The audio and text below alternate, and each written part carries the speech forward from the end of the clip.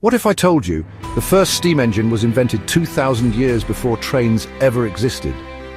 In the heart of ancient Alexandria, while empires clashed and philosophers debated, one man sparked a revolution the world forgot. This spinning sphere of steam was created by Heron of Alexandria around 50 AD.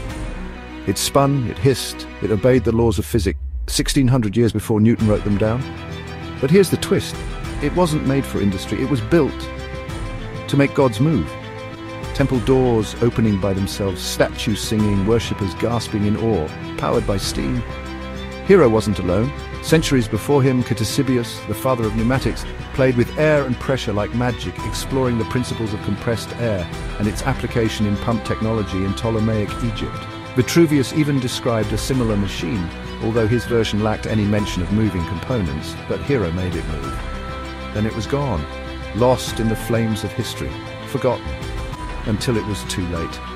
Imagine if this knowledge had survived, an industrial revolution in ancient Rome.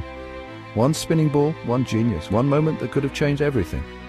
History isn't always made. Sometimes it's rediscovered. So next time you hear a steam whistle, remember Heron? Some historians suggest that if Heron's Aeolipile had been scaled and refined, it could have led to primitive turbines or early steam locomotion.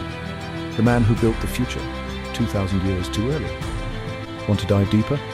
Learn more about the world's first knowledge hub on Alexandria or the 2,000-year-old sun hack? Link pinned in the comments.